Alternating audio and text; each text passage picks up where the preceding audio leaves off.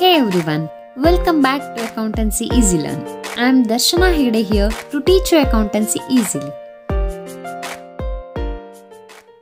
Hello students, ಇವತ್ತಿನ session ಅಲ್ಲಿ ನಾನು ನಿಮಗೆ ಒಂದು ಬೇಸಿಕ್ ನಾಲೆಜ್ ಅನ್ನು ಹೇಳ್ಕೊಡ್ತಾ ಇದ್ದೀನಿ. ಅಂದ್ರೆ ಇದು ನಿಮಗೆ ಬಹಳನೇ ಹೆಲ್ಪ್ಫುಲ್ ಆಗುವಂತದ್ದು ಫಸ್ಟ್ ಇಯರ್ ಅವರಿಗೆ ಹಾಗೆ ಸೆಕೆಂಡ್ ಇಯರ್ ಅವರಿಗೆ ಇಬ್ಬರಿಗೂ ಕೂಡ ಹೆಲ್ಪ್ ಆಗುವಂತ ಒಂದು ಕಾನ್ಸೆಪ್ಟ್ ಅನ್ನು ತಗೊಂಡು ಬಂದಿದ್ದೀನಿ. That is passing journal entries from ledger account. ಒಂದು ಲೆಡ್ಜರ್ ಅಕೌಂಟ್ ಅನ್ನ ಕೊಟ್ಟಿರ್ತಾರೆ, ಅದರಲ್ಲಿ ಎಂಟ್ರೀಸ್ ಅನ್ನ ಕೊಟ್ಟಿರ್ತಾರೆ, ಅದನ್ನ ನೀವು ಜರ್ನಲ್ ಎಂಟ್ರಿ ಆಗಿ ಪಾಸ್ ಮಾಡಬೇಕು ಅಥವಾ ಜರ್ನಲ್ ಎಂಟ್ರಿ ಆಗಿ ಕನ್ವರ್ಟ್ ಮಾಡಬೇಕು. ಸೊ ಇದನ್ನ ನಿಮಗೆ ಫಸ್ಟ್ ಇಯರ್ ಎಕ್ಸಾಮ್ ಅಲ್ಲಿ, ಫಸ್ಟ್ PUC ಎಕ್ಸಾಮ್ ಅಲ್ಲಿ ಪ್ರಾಕ್ಟಿಕಲ್ ಓರಿಯೆಂಟೆಡ್ ಸೆಕ್ಷನ್ ಅಲ್ಲಿ ಕೇಳ್ತಾರೆ. ಹಾಗಾಗಿ ಫಸ್ಟ್ ಇಯರ್ ಅವರಿಗೆ ಇದು ಬಹಳನೇ ಇಂಪಾರ್ಟೆಂಟ್ ಇದೆ. ಅದೇ ರೀತಿಯಾಗಿ ಸೆಕೆಂಡ್ PUC ಅವರಿಗೂ ಕೂಡ ಈ ಒಂದು ಇನ್ಫಾರ್ಮೇಶನ್ ಅನ್ನ ತಿಳ್ಕೊಳ್ಳೋದು ಬಹಳನೇ ಹೆಲ್ಪ್ಫುಲ್ ಆಗಿದೆ. ಅಂದ್ರೆ ನಿಮ್ಗೆ ಇಲ್ಲಿ ಕೆಲವೊಂದ್ಸಲ 1 and 2 ಮಾರ್ಕ್ಸ್ ಅಲ್ಲಿ ಎಂಟ್ರೀಸ್ ಅನ್ನ ಕೇಳ್ತಾರೆ, ಜರ್ನಲ್ ಎಂಟ್ರೀಸ್ ಅನ್ನ ಕೇಳಿರ್ತಾರೆ ಅಲ್ವಾ. ಫಾರ್ ಎಕ್ಸಾಂಪಲ್, ಅಡ್ಮಿಷನ್ ಆದಾಗ ಗುಡ್ ವಿಲ್ ಅನ್ನ ಟ್ರೀಟ್ಮೆಂಟ್ ಮಾಡೋದಕ್ಕೆ ಎಂಟ್ರೀಸ್ ಅನ್ನ ಕೊಡಿ, ಅಥವಾ ರಿಯಲೈಸೇಷನ್ ಅಕೌಂಟ್ ಅನ್ನ ಯಾವ ರೀತಿಯಾಗಿ ಕ್ಲೋಸ್ ಮಾಡ್ತೀರಿ, ಅಥವಾ ರಿವ್ಯಾಲ್ಯೂಯೇಷನ್ ಅಕೌಂಟ್ ಅನ್ನ ಯಾವ ರೀತಿಯಾಗಿ ಕ್ಲೋಸ್ ಮಾಡ್ತೀರಿ, ಜರ್ನಲ್ ಎಂಟ್ರೀಸ್ ಅನ್ನ ಕೊಡಿ, ಈ ರೀತಿಯಾಗಿ ಕ್ವಶನ್ ಅನ್ನ ಕೇಳಿರ್ತಾರೆ. ನಿಮಗೆ 12 ಮಾರ್ಕ್ಸ್ ಪ್ರಾಬ್ಲಮ್ ಅನ್ನ ಈಸಿಯಾಗಿ ಸಾಲ್ವ್ ಮಾಡೋದಕ್ಕೆ ಬರ್ತಾ ಇರುತ್ತೆ, ಎಲ್ಲೆಲ್ಲಿ ಎಂಟ್ರೀಸ್ ಹಾಕ್ತಾರೆ ಅನ್ನೋದು ಗೊತ್ತಿರುತ್ತೆ. ಆದ್ರೆ ಅದನ್ನೇ ನಿಮ್ಗೆ 2 ಮಾರ್ಕ್ಸಿಗೆ ಜರ್ನಲ್ ಎಂಟ್ರಿ ಆಗಿ ಕೇಳಿದ್ರೆ ಹೇಗಪ್ಪ ಮಾಡೋದು ಅಂತ ನೋಡ್ತೀರಿ ಅಲ್ವಾ. ಸೊ ನೀವೇನಾದ್ರೂ ಇದನ್ನ ಫಸ್ಟ್ PUC ಲಿ ಆಲ್ರೆಡಿ ಕಲ್ತಿದ್ರೆ ಇದನ್ನ ಈಸಿಯಾಗಿ ಮಾಡೋದು ನಿಮ್ಗೆ ಗೊತ್ತಿರತ್ತೆ. ಇನ್ ಕೇಸ್ ಅದು ನೆನಪಿರ್ಲಿಲ್ಲ ಅಂದ್ರೆ ಇವತ್ತಿನ ಸೆಷನ್ ಅಲ್ಲಿ ನೋಡಿ ತಿಳ್ಕೊಳ್ಳಿ. ತಡ ಮಾಡ್ದೇನೆ ವಿಡಿಯೋನ ಸ್ಟಾರ್ಟ್ ಮಾಡೋಣ. ವಿಡಿಯೋನ ಪೂರ್ತಿಯಾಗಿ ನೋಡಿ ಈ ಇನ್ಫಾರ್ಮೇಶನ್ ಅನ್ನ ಕರೆಕ್ಟ್ ಆಗಿ ತಿಳ್ಕೊಳ್ಳಿ. ಹಾಗೆ ಇದನ್ನ ಇನ್ನಷ್ಟು ಜನರಿಗೆ ಶೇರ್ ಮಾಡಿ, ಅವರಿಗೂ ಕೂಡ ವಿಷಯವನ್ನ ತಿಳ್ಕೊಳ್ಳೋದಕ್ಕೆ ಹೆಲ್ಪ್ ಮಾಡಿ. And subscribe to accountancy easy learn for more videos. Let's start today session. ನೋಡಿ, ನಾನಿಲ್ಲಿ 4 ಅಕೌಂಟ್ಗಳನ್ನ ತಗೊಂಡು ಬಂದಿದ್ದೀನಿ. ಮೊದಲನೇದಾಗಿ ಕ್ಯಾಶ್ ಅಕೌಂಟ್. ಅಂದ್ರೆ ಸಿಂಪಲ್ ಆಗಿ ಯಾವ ರೀತಿಯಾಗಿ ಲೆಡ್ಜರ್ ಎಂಟ್ರೀಸ್ ಅನ್ನ ಜರ್ನಲಿಗೆ ಕನ್ವರ್ಟ್ ಮಾಡಬೇಕು ಅನ್ನೋದನ್ನ ನಾನು ಈ ಒಂದು ಅಕೌಂಟ್ ಮೂಲಕ ಹೇಳ್ಕೊಡ್ತಾ ಇದ್ದೀನಿ. ನೋಡಿ, ಪ್ರತಿಯೊಂದು ಅಕೌಂಟ್ ಅಲ್ಲಿ ಡೆಬಿಟ್ ಕ್ರೆಡಿಟ್ ಅನ್ನುವಂಥ 2 ಸೈಡ್ಗಳಿರುತ್ತೆ. ಇದು ನಿಮಗೆ ಗೊತ್ತಿದೆ ಅಲ್ವಾ. ಲೆಫ್ಟ್ ಹ್ಯಾಂಡ್ ಸೈಡ್ ಅನ್ನ ನಾವು ಡೆಬಿಟ್ ಸೈಡ್ ಅಂತಾನು, ರೈಟ್ ಹ್ಯಾಂಡ್ ಸೈಡ್ ಅನ್ನ ಕ್ರೆಡಿಟ್ ಸೈಡ್ ಅಂತಾನು ನಾವು ಕರಿತೀವಿ. ಅಂಡ್ ನಿಮ್ಗೆ ಗೊತ್ತಿರಲಿ, ಜರ್ನಲ್ ಎಂಟ್ರಿಗೆ ನಾವು ಕನ್ವರ್ಟ್ ಮಾಡಬೇಕಾದ್ರೆ ಯಾವುದೇ ಒಂದು ಅಕೌಂಟ್ ಇಂದ ಮಾತ್ರ ನಾವು ಕನ್ವರ್ಟ್ ಮಾಡೋದಕ್ಕೆ ಸಾಧ್ಯ. ಅಂದ್ರೆ ಬ್ಯಾಲೆನ್ಸ್ ಶೀಟ್ ಅಲ್ಲಿ ಇರೋದನ್ನ ನಾವು ಕನ್ವರ್ಟ್ ಮಾಡೋದಕ್ಕಾಗಲ್ಲ. ಯಾಕಂದ್ರೆ ಅದು ಎಂಟ್ರೀಸ್ ಅಲ್ಲ, ಅದು ಕ್ಲೋಸಿಂಗ್ ಬ್ಯಾಲೆನ್ಸ್ ಅನ್ನ ನಾವು ಹಾಕಿರ್ತೀವಿ ಅದು ಬ್ಯಾಲೆನ್ಸ್ ಶೀಟ್ ಅಲ್ಲಿ ಅಷ್ಟೇ, ಅದು ಎಂಟ್ರೀಸ್ ಆಗಿರೋದಿಲ್ಲ.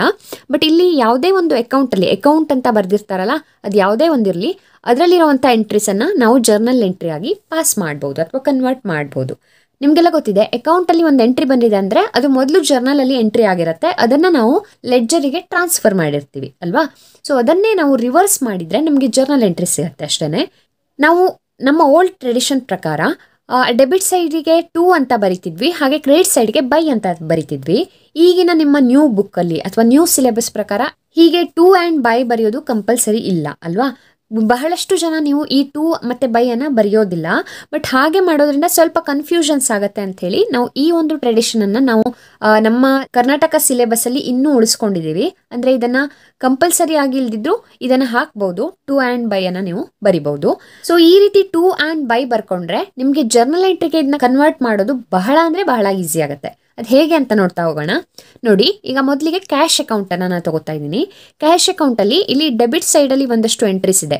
2 ಇಂಟ್ರೆಸ್ಟ್ ಅಕೌಂಟ್ ಅಂತ ಇದೆ, ಹಾಗೆ 2 ರಿಯಲೈಸೇಷನ್ ಅಕೌಂಟ್ ಅಂತ ಇದೆ. ಅದೇ ರೀತಿ ಕ್ರೆಡಿಟ್ ಸೈಡ್ ಅಲ್ಲಿ ಒಂದಷ್ಟು ಎಂಟ್ರೀಸ್ ಇವೆ. ಬೈ ಸ್ಯಾಲರಿ ಅಂತ ಇದೆ, ಹಾಗೆ ಬೈ ಏಸ್ ಲೋನ್ ಅಕೌಂಟ್ ಅಂತ ಇದೆ ಅಲ್ವಾ.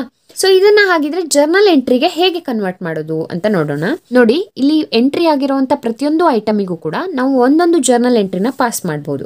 ಇಲ್ಲಿ 4 ಎಂಟ್ರೀಸ್ ಆಗಿದೆ ಅಲ್ವಾ, ಅಂದ್ರೆ 4 ಜರ್ನಲ್ ಎಂಟ್ರೀಸ್ ಅನ್ನ ನಾವು ಇದರಲ್ಲಿ ಹಾಕ್ಬಹುದು. ಅದ್ ಹೇಗೆ ಹಾಕೋದು ಅಂದ್ರೆ, ಮೊದಲಿಗೆ ಇಲ್ಲಿ ಡೆಬಿಟ್ ಸೈಡ್ ಅಲ್ಲಿ ಇರುವಂತದ್ದಕ್ಕೆ ಹಿಂದ್ಗಡೆ 2 ಅಂತ ಇರುತ್ತಲ್ವಾ. ಸೊ ನೀವಿಲ್ಲಿ ಜರ್ನಲ್ ಎಂಟ್ರೀಸ್ ಅನ್ನ ಯಾವ ರೀತಿಯಾಗಿ ಬರೀತೀರಿ, ಯಾವುದೇ ಒಂದು ಜರ್ನಲ್ ಎಂಟ್ರಿನ ಬರೆಯುವಾಗ, for example cash account debit to capital account ಈ ರೀತಿಯಾಗಿ ಬರೀತೀರಿ ಅಲ್ವಾ. ಇದು ನಿಮ್ಗೆ ಗೊತ್ತಿದೆ. ಅಂದ್ರೆ ಕ್ರೆಡಿಟ್ ಎಂಟ್ರಿಯ ಹಿಂದ್ಗಡೆಗೆ 2 ಅಂತ ಬರ್ದಿರ್ತೀರಿ, ಹಾಗೆ ಡೆಬಿಟ್ ಎಂಟ್ರಿಗೆ ಮುಂದ್ಗಡೆ ಡೆಬಿಟ್ ಅಂತ ಬರ್ದಿರ್ತೀರಿ, ಸರಿನಾ.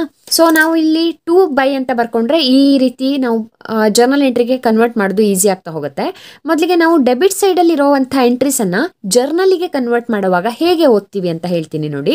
ಸೊ ಡೆಬಿಟ್ ಸೈಡ್ ಅಲ್ಲಿ ಇರುವಂತಹ ಎಂಟ್ರೀಸ್ ಅನ್ನ ಬರೆಯುವಾಗ ನಾವು ಮೊದಲಿಗೆ ಈ ಯಾವ ಅಕೌಂಟ್ ಹೆಡಿಂಗ್ ಇದೆ ಅದನ್ನ ಮೊದಲು ತಗೋಬೇಕು. ಅಂದ್ರೆ ಇಲ್ಲಿ ಕ್ಯಾಶ್ ಅಕೌಂಟ್ ಇದೆ ಅಲ್ವಾ. So cash account is debited. Okay, cash account is debited to interest account. Okay, ಮೊದಲನೇ ಎಂಟ್ರಿ ಏನಾಯ್ತು, cash account debited to interest account. And second entry cash account is debited to realisation account. ಈ ರೀತಿಯಾಗಿ entries ಅನ್ನ ನಾವು ಮಾಡ್ತೀವಿ. ನೋಡಿ, ಈ 2ಕ್ಕೆ entries ಅನ್ನ ಹೇಗೆ ಹಾಕ್ತೀವಿ ನಾವು, cash account debit to interest account. ಹಾಗೆ ಇನ್ನೊಂದು entry cash account debit to realisation account. Okay, ಅಮೌಂಟನ್ನು ಇಲ್ಲಿ ಏನಿದೆ ಅದನ್ನೇ ಹಾಕ್ತೀವಿ, 400 ಆ್ಯಂಡ್ 800 ಡೆಬಿಟ್ ಕ್ರೆಡಿಟ್ ಕಾಲಮಲ್ಲಿ. ನಿಮಗೆ ಗೊತ್ತಿದೆ ಜರ್ನಲ್ ಹೇಗಿರುತ್ತೆ ಅಂಥೇಳಿ, ಆ ರೀತಿಯಾಗಿ ಹಾಕ್ತೀವಿ. ಅದೇ ಇನ್ನು ಕ್ರೆಡಿಟ್ ಸೈಡಲ್ಲಿರೋದಕ್ಕೆ ಹೇಗೆ ಬರಿಬೇಕು, ಇಲ್ಲಿ ನಾವು cash account is credited by salary account ಈ ರೀತಿ ಬರಿಬಾರ್ದು. ಓಕೆನಾ, ಇಲ್ಲಿ ನೋಡಿ ಕ್ರೆಡಿಟ್ ಇದೆ ಅಲ್ವಾ, ಸೊ ಮೊದಲಿಗೆ ನಾವು ಡೆಬಿಟ್ ಎಂಟ್ರಿ ಬರಿಬೇಕು. ನಿಮ್ಗೆ ಗೊತ್ತಿದೆ ಜರ್ನಲ್ ಎಂಟ್ರಿ ಅಂದಮೇಲೆ ಮೊದಲಿಗೆ ಡೆಬಿಟ್ ಎಂಟ್ರಿ ಬರುತ್ತೆ, ಆಮೇಲೆ ಕ್ರೆಡಿಟ್ ಎಂಟ್ರಿ ಬರುತ್ತೆ. ಹಾಗಾಗಿ ಇಲ್ಲಿ ಕ್ಯಾಶ್ ಅಕೌಂಟ್ ಕ್ರೆಡಿಟ್ ಆಗಿದೆ, ಕ್ರೆಡಿಟ್ ಸೈಡಲ್ಲಿ ಅಮೌಂಟ್ ಬಂದಿದೆ ಅಂದರೆ ಅರ್ಥ ಏನು, ಕ್ಯಾಶ್ ಅಕೌಂಟ್ ಕ್ರೆಡಿಟ್ ಆಗಿದೆ ಅಂದಮೇಲೆ ಇದೆಲ್ಲ ಅಕೌಂಟ್ ಡೆಬಿಟ್ ಆಗಿರುತ್ತೆ. ಓಕೆನಾ, ಹಾಗಾಗಿ ಮೊದಲನೇ ಒಂದು ಎಂಟ್ರಿನ ನಾವು ಹೇಗೆ ಮಾಡ್ತೀವಿ, ಇಲ್ಲಿ ಸ್ಯಾಲರಿ ಅಕೌಂಟ್ ಇದೆ, salary account is debited to cash account. ಓಕೆನಾ, ಅಂದರೆ ಹೆಡ್ಡಿಂಗ್ ಯಾವುದಿದೆ ಅದನ್ನು ನಾವು ಕ್ರೆಡಿಟ್ ಮಾಡಬೇಕು, ಹಾಗೆ ಇಲ್ಲಿ ಯಾವ ಅಕೌಂಟ್ ಇರುತ್ತೆ ಅದನ್ನು ಡೆಬಿಟ್ ಮಾಡಬೇಕು. ಸೊ ಮೊದಲನೇ entry salary account debit to cash account, heading ಯಾವುದಿದೆ ಅದು ಯಾವ ಅಕೌಂಟ್ ಆ ಹೆಸರನ್ನು ನಾವು ಬರಿತೀವಿ. And second by Ace loan account ಅಂತ ಇದೆ ಎಂಟ್ರಿ ಅಲ್ವಾ, ಇಲ್ಲಿ ಬೈ ಅನ್ನೋದನ್ನು ತೆಗೆದುಬಿಡಿ, ಏಸ್ loan account is debited to cash account ಅಂತ ನಾವು ಎಂಟ್ರೀಸನ್ನು ಮಾಡ್ತೀವಿ. Okay, it is Ace loan account debit to cash account. ಅರ್ಥ ಆಗ್ತಾ ಇದೆಯಾ? ಸೊ ಇಲ್ಲಿ ಡೆಬಿಟ್ ಎಂಟ್ರಿನ ಬರೆಯುವಾಗ ಹೀಗೆ ಓದ್ತೀವಿ, cash account debit to interest account, cash account debit to realisation account. ಹಾಗೆ ಕ್ರೆಡಿಟ್ ಸೈಡಲ್ಲಿ ಇರೋದನ್ನು ಓದುವಾಗ ಇಲ್ಲಿರೋದನ್ನು ಮೊದಲು ತಗೋತೀವಿ, salary account debit to cash account, Ace loan account debit to cash account. ಈ ರೀತಿಯಾಗಿ ಎಂಟ್ರೀಸನ್ನು ಕನ್ವರ್ಟ್ ಮಾಡ್ತೀವಿ. Very simple right? ಹಾಗೆ ಈ ಒಂದು ಎಂಟ್ರೀಸನ್ನು ಹಾಕುವಾಗ ಫಸ್ಟ್ ಪಿ ಯುದವರಿಗೆ ಹೇಳ್ತಾ ಇದ್ದೀನಿ, ಇಲ್ಲಿ ನಿಮಗೆ ಡೇಟ್ಸ್ ಕೊಟ್ಟಿರ್ತಾರೆ ಅಲ್ವಾ, ಹಿಂದ್ಗಡೆ ಡೇಟ್ ಇರುತ್ತೆ, ಡೇಟ್ ಕಾಲಮಲ್ಲಿ ಯಾವ ಡೇಟಿಗೆ ಯಾವ ಎಂಟ್ರೀಸ್ ಅಂತ ಇರುತ್ತೆ. ಸೊ ನೀವು ಈ ಡೇಟ್ ಕಾಲಮನ್ನು ಕರೆಕ್ಟಾಗಿ ನೋಡ್ಕೊಳ್ಳಿ, ಕ್ರೋನೋಲಾಜಿಕಲ್ ಆರ್ಡರಲ್ಲೇ ನೀವು ಜರ್ನಲ್ ಎಂಟ್ರೀಸನ್ನು ಹಾಕ್ತಾ ಹೋಗಬೇಕು. ನಾನಿಲ್ಲಿ ಎಂಟ್ರೀಸನ್ನು ಮಾತ್ರ ಹಾಕಿದ್ದೀನಿ, ನೀವು ಜರ್ನಲ್ ಫಾರ್ಮ್ಯಾಟನ್ನು ಹಾಕಿ ಡೆಬಿಟ್ ಕ್ರೆಡಿಟ್ ಕಾಲಮಲ್ಲಿ ಅಮೌಂಟನ್ನು ಕೂಡ ಬರೀಬೇಕು, ಹಾಗೆಯೇ ಕ್ರೋನೋಲಾಜಿಕಲ್ ಆರ್ಡರಲ್ಲಿ ಬರಿತಾ ಹೋಗಬೇಕು. ಇಲ್ಲಿ 1 ಏಪ್ರಿಲ್ ಅಂತ ಇತ್ತು, ಇಲ್ಲಿ 2 ಏಪ್ರಿಲ್ ಅಂತ ಇತ್ತು ಅಂತ ತಿಳ್ಕೊಳ್ಳಿ. ಸೊ ಮೊದಲಿಗೆ ಈ ಎಂಟ್ರಿನ ನಾವು ಹಾಕ್ಕೊಳ್ಬೇಕು, ಅದಾದ ನಂತರ ಈ ಕಡೆ ಎಂಟ್ರಿನ ಹಾಕಬೇಕಾಗತ್ತೆ. ಓಕೆನಾ, ಸೊ ಕ್ರೋನೋಲಾಜಿಕಲ್ ಆರ್ಡರ್ ಅಂದರೆ ಡೇಟ್ ವೈಸ್ ನಾವು ಎಂಟ್ರೀಸನ್ನು 1 by 1 ಹಾಕ್ತಾ ಹೋಗಬೇಕು.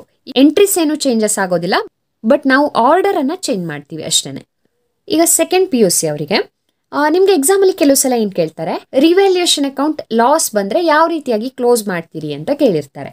ಓಕೆ, ಸೊ ನೀವು ಇದಕ್ಕೆ ಜರ್ನಲ್ ಎಂಟ್ರೀಸನ್ನು ಬುಕ್ಕಲ್ಲಿರೋದನ್ನು ನೆನ್ಪಿಟ್ಕೊಳ್ಳಿಕ್ಕೆ ಬಹಳ ಒದ್ದಾಡ್ತಾ ಇರ್ತೀರಿ, ಆದರೆ ನಿಮಗೆ ಆ ಒಂದು ಪ್ರಾಬ್ಲಮನ್ನು ಸಾಲ್ವ್ ಮಾಡೋದಕ್ಕೆ ಕರೆಕ್ಟಾಗಿ ಬರ್ತಾ ಇರುತ್ತೆ, ಬಟ್ ಜರ್ನಲ್ ಎಂಟ್ರೀಸ್ ನೆನಪಿರೋದಿಲ್ಲ. ಅಂತಹ ಸಂದರ್ಭದಲ್ಲಿ ಒಂದ್ಸಲ ನೀವು ನೆನ್ಪು ಮಾಡ್ಕೊಳ್ಳಿ, ರಿವ್ಯಾಲ್ಯೂಯೇಷನ್ ಅಕೌಂಟಲ್ಲಿ ಲಾಸ್ ಆದರೆ ಯಾವ ಕಡೆ ಎಂಟ್ರಿ ಬರುತ್ತೆ ಅಂತ ನೆನ್ಪು ಮಾಡ್ಕೊಳ್ಳಿ.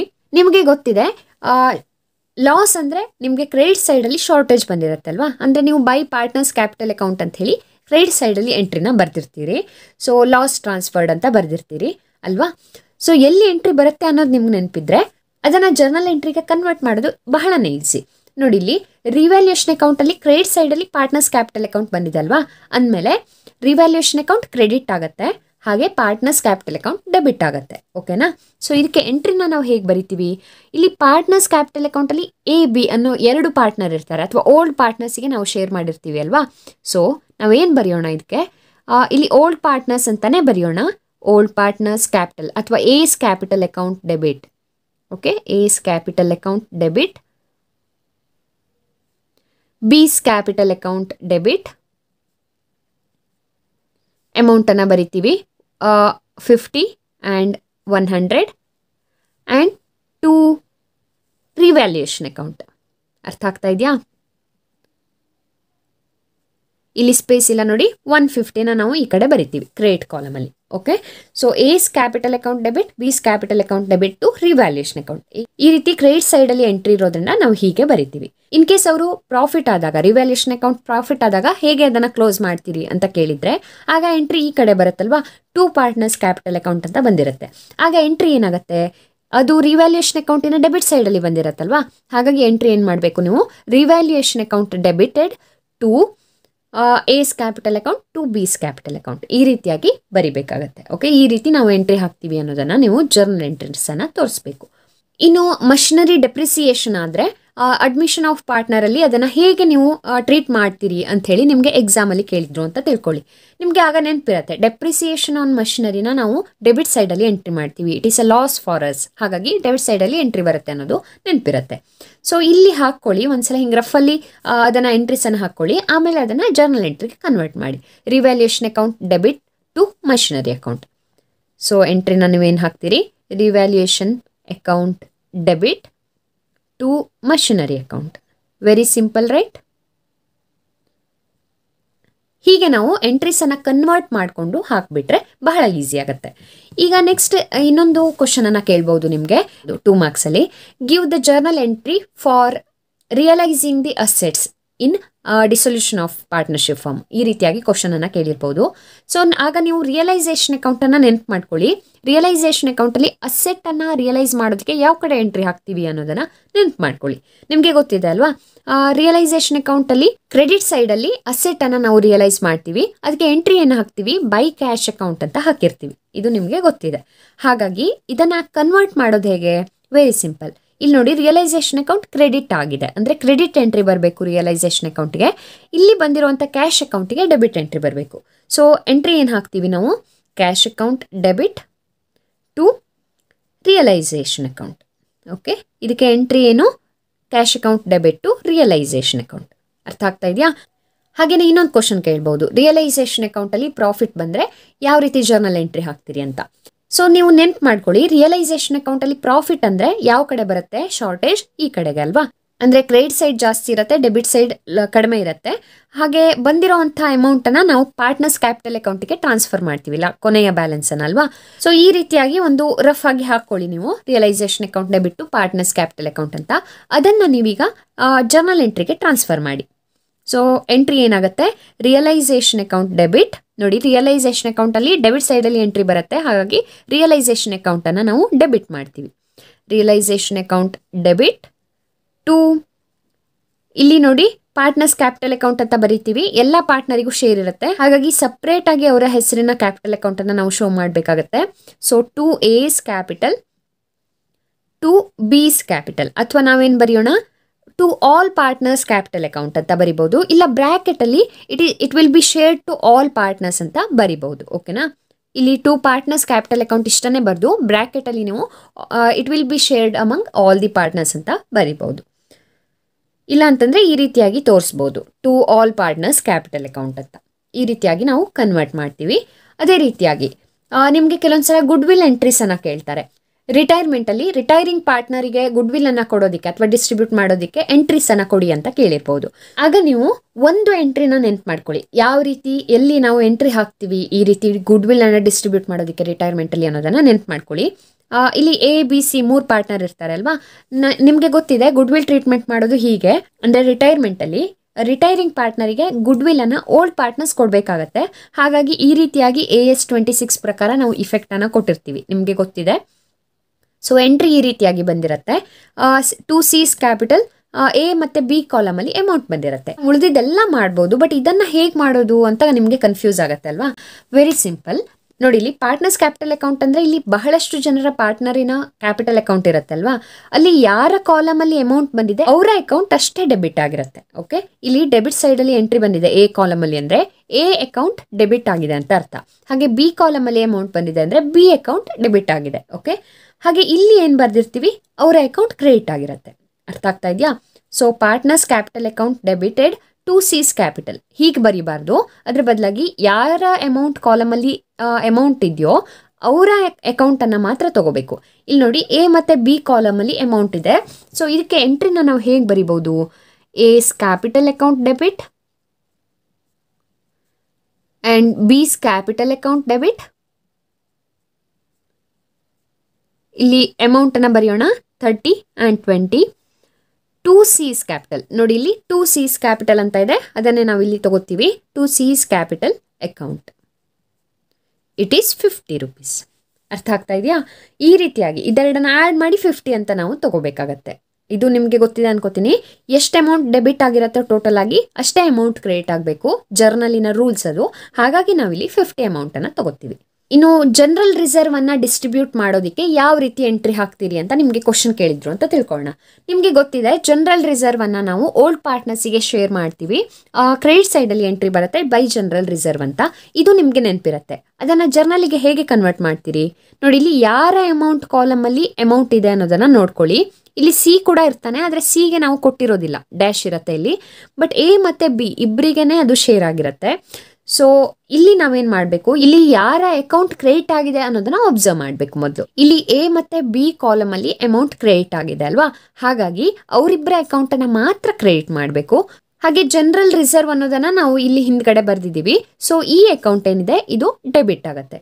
ಓಕೆ, ಸೊ ಇದಕ್ಕೆ ನಾವು ಎಂಟ್ರಿಯನ್ನ ಏನ್ ಬರಿಬಹುದು ಹಾಗಿದ್ರೆ, it is general reserve account debit, general reserve account debit to S capital and ಬಿಸ್ ಕ್ಯಾಪಿಟಲ್. ಈ ರೀತಿ ಆದರೂ ಬರಿಬಹುದು. ಇಲ್ಲ ಎ ಮತ್ತು ಬಿ ಏನಾಗ್ತಾರೆ ಅನ್ನೋದನ್ನ ನಾವು ಅನಲೈಸ್ ಮಾಡೋಣ.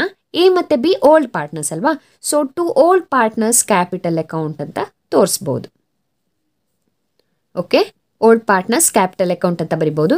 ಈ ರೀತಿಯಾಗಿ ನಾವು ಲೆಡ್ಜರ್ ಅಕೌಂಟಲ್ಲಿ ಇರುವಂತಹ ಎಂಟ್ರೀಸನ್ನು ಜರ್ನಲ್ಲಿಗೆ ಕನ್ವರ್ಟ್ ಮಾಡ್ತೀವಿ. ಅರ್ಥ ಆಯ್ತಾ? ಸೊ ಈ ಥರದ ಬಹಳಷ್ಟು ಬೇಸಿಕ್ ಇನ್ಫಾರ್ಮೇಷನ್ಗಳು ನಿಮ್ಮಲ್ಲಿ ಬಹಳಷ್ಟು ಜನರಿಗೆ ಗೊತ್ತಿರೋದಿಲ್ಲ. ಈ ಥರದ ಸ್ಮಾಲ್ ಇನ್ಫಾರ್ಮೇಷನನ್ನು ನೀವು ತಿಳ್ಕೊಂಡಷ್ಟು, ಬೇಸಿಕ್ ಇನ್ಫಾರ್ಮೇಷನ್ಗಳನ್ನು ತಿಳ್ಕೊಂಡಷ್ಟು ನಿಮಗೆ ಅಕೌಂಟಿಂಗ್ ಇಂಟ್ರೆಸ್ಟಿಂಗ್ ಸಬ್ಜೆಕ್ಟ್ ಆಗಿ ಕಾಣಿಸ್ತಾ ಹೋಗುತ್ತೆ ಅಲ್ವಾ. ಈ ವಿಡಿಯೋ ನಿಮಗೆ ಇಷ್ಟ ಆಗಿದ್ರೆ, ಹಾಗೆ ಈ ವಿಡಿಯೋದಿಂದ ನಿಮಗೆ ಒಂಚೂರು ಹೆಲ್ಪ್ ಆಗಿದ್ರೆ ಇದನ್ನು ಇನ್ನಷ್ಟು ಜನರಿಗೆ ಶೇರ್ ಮಾಡೋದಕ್ಕೆ ಮರಿಬೇಡಿ, ಮತ್ತು ವಿಡಿಯೋನ ಲೈಕ್ ಮಾಡಿ. ಇದೇ ರೀತಿಯ ಇನ್ನಷ್ಟು ವಿಡಿಯೋಗಾಗಿ ನಮ್ಮ channel accountancy easy learn subscribe ಮಾಡ್ಕೊಳ್ಳಿ. I will be back with another video very soon. Until then, enjoy the learning.